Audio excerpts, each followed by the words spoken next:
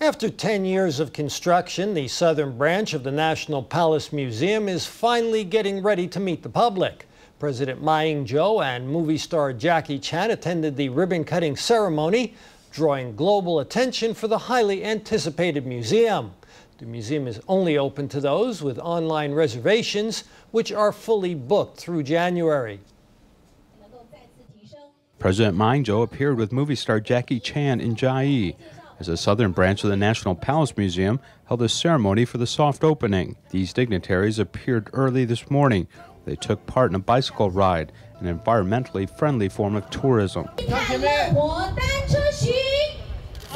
Jackie Chan made the trip to Chiayi because he was donating copies of bronze casts of 12 animals of the Chinese zodiac to the museum. A reporter asked him if he had found a new location for his next film.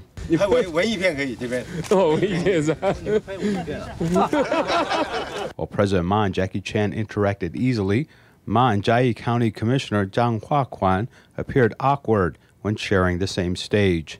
The southern branch of the National Palace Museum began its soft opening today after Ma inserted a key to signify the official opening of the museum.